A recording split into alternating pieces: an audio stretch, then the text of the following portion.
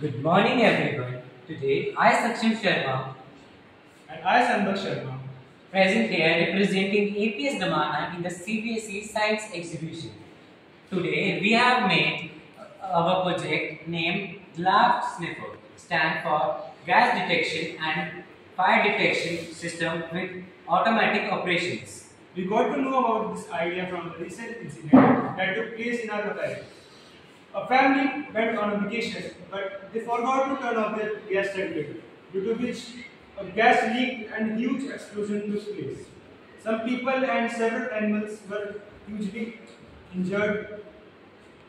In this project, we have used different components like for the microcontroller, we have used Arduino Mega, LCD display, GPS module, GSM module, a prototype for exhaust, buzzer, servos. For the manual control, we have used touch buttons, a gas regulator, sensors like gas sensor, fire sensor, IR sensor, a water pump and some jumper wires.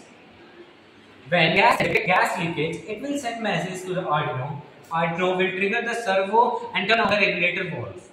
In case of fire, fire sensor detect fires. It will send message to the Arduino, and Arduino will turn off the electrical supply of the house.